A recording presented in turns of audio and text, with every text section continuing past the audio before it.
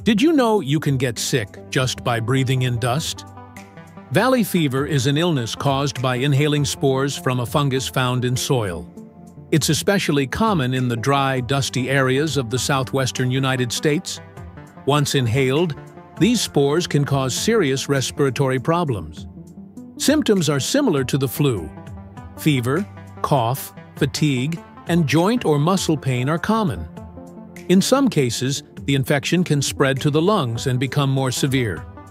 To protect yourself, avoid dusty areas, wear a mask outdoors, and wash your hands and clothes after coming home. If you get infected, mild cases can be managed at home with rest, fluids, and fever reducers.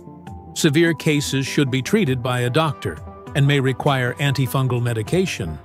Early diagnosis is key. Don't ignore the symptoms.